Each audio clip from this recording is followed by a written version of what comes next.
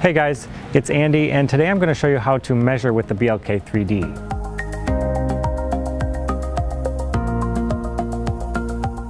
So when I first turn the BLK3D on, I'm going to see this page, and today I'm going to show you how to take measurements from an image.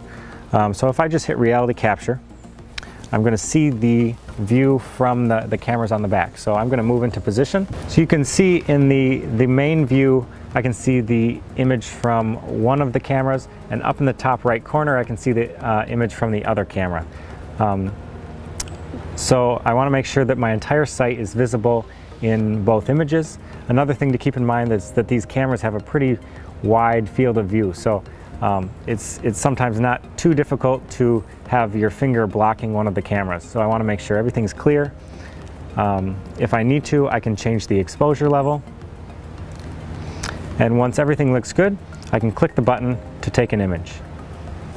All right, once I've taken my image, you can see I have the option to measure here. So if I click that, it's going to very quickly process this stereo image. And once it's done, I'm all ready to measure. So I can see I have a distance or an area button. I'm going to click distance. And now I can click any 2 points on my image. And it's going to display the measurement between them. A very cool function that I'm using is the snap tool. With this turned on, the BLK3D is automatically going to find corners of objects and snap directly to them. So if I zoom in here to this window and I want to take a distance measurement, you can see that the BLK3D snapped directly to the corners of the window.